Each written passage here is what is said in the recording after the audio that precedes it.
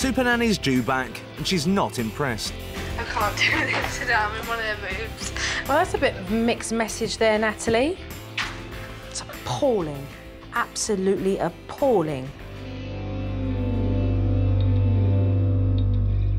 Right, Natalie and Martin, let's take a look at this footage, because whilst I've been away, you guys have been busy.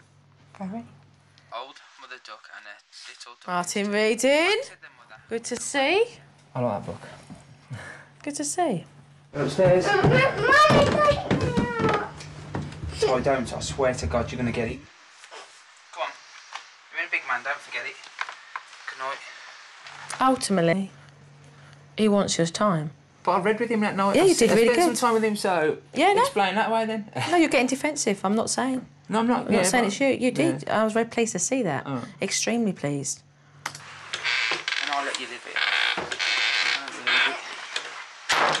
What's that? And I'll let you live it. Live it. And I always want to kick him out some night. Sorry? Your favourite captions, isn't Just it? want to kick him out, man, I swear. But you can't go saying things like that to him. What it does is it damages their self-esteem and their confidence. And it makes them start to wonder that if you say it enough, do they mean it?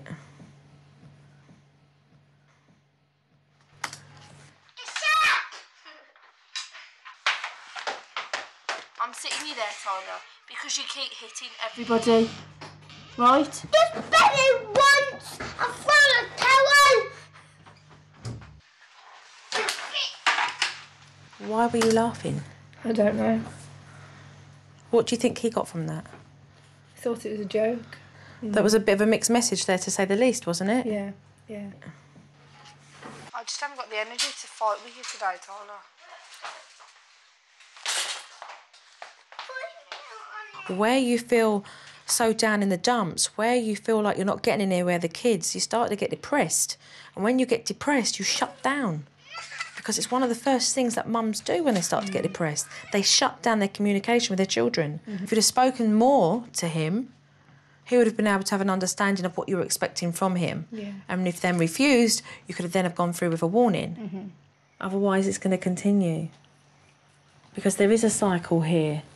There is a destructive pattern here in how they get your attention.